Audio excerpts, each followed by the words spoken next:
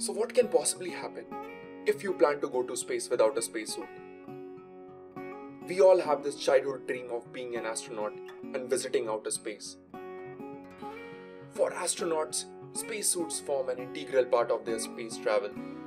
It protects them from many dangers that they might face.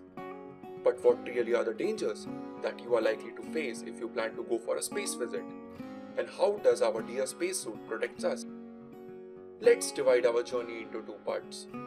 First, when you are launching yourself in a rocket from ground till the time before you enter space. And secondly, after reaching space station and taking a power nap, you decide to go out for a spacewalk.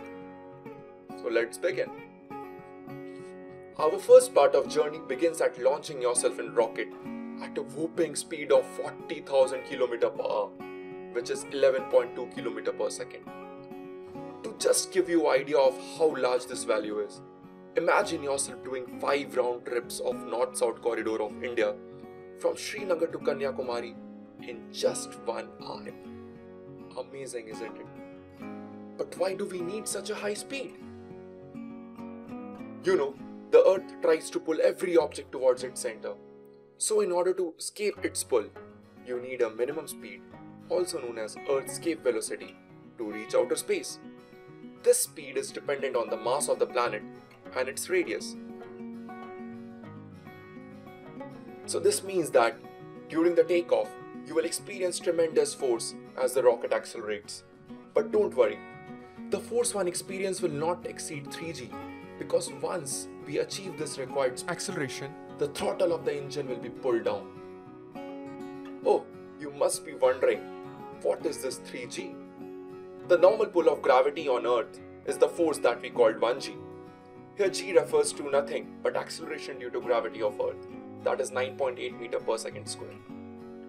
When this G force increases, the weight of your body also increases and you start to feel much heavier. Thus, if you weigh 50 kg on Earth, you would actually weigh 150 kg when a force equivalent to 3G is acting on you. Amazing, isn't it? So let me ask you a question.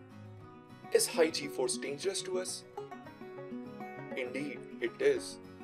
A G force larger than 9G is actually very dangerous and it can cause you to black out and lose your consciousness.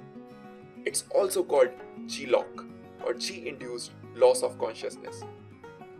But why do one black out? The high G force will make it difficult for your heart to pump blood upwards toward your brain, and thus it will put enormous stress on your body. However, don't worry.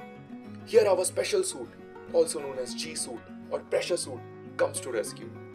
This suit will inhibit the blood accumulation in the lower parts of your body, thus preventing blackout. Also, our rocket designers are very clever. They design seating in such a way that you lie in sleeping position, which will make it easier for your heart to do its work. The G-suit, the clever seating arrangement, and control acceleration of rocket saved our day.